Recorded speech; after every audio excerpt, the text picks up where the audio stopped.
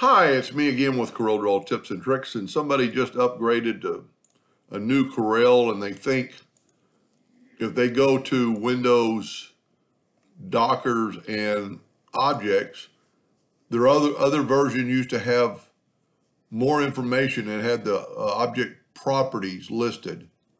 Well, I don't know really when this started, but somehow inadvertently, maybe you've done something to turn it off. But if you go right here to this gear looking thing and show object properties, now you can see that this is the text, it's the color. I was even thinking it would tell you the kind of text, but it doesn't. It does tell you that it's CMY black. I'm using somebody else's file.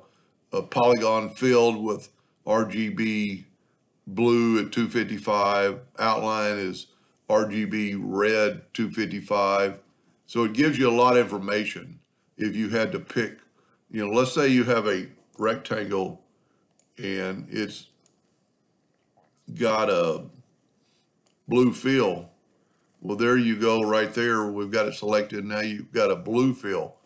And even more importantly, it just gives you a lot more information if you had this turned off.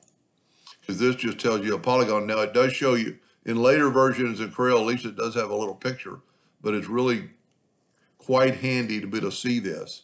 Because if we wanted to open up a new, if it was a CMYK color, I don't know why this text is RG So let's change this one to, now this text is RGB and you can see it's RGB. So if you wanted to get rid of the CMYK text, you could just take it and make it RGB black.